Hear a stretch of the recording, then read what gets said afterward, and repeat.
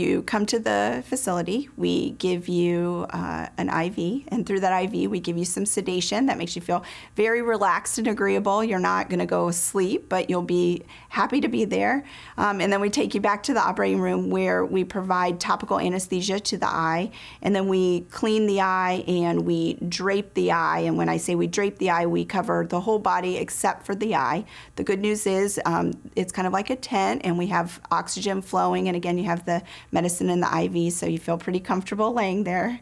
And then for the procedure itself, the first thing we do is we make a small incision in the eye, and through that incision, we're able to use an ultrasound machine that breaks the cataract up into microscopic pieces that we vacuum out, almost like a milk is what it looks like. And once we get the cataract out, we kind of clean the space, and then we put a new clear lens in its place that keeps the eye focused.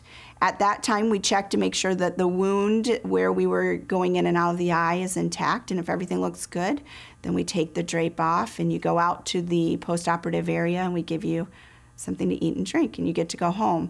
Most people don't need any type of stitches to hold the wound closed. Most people don't need any type of special patching, although a lot of times we will place a shield over the eye just so that you don't bump or poke the eye until you're a little bit more back to normal after the IV anesthesia.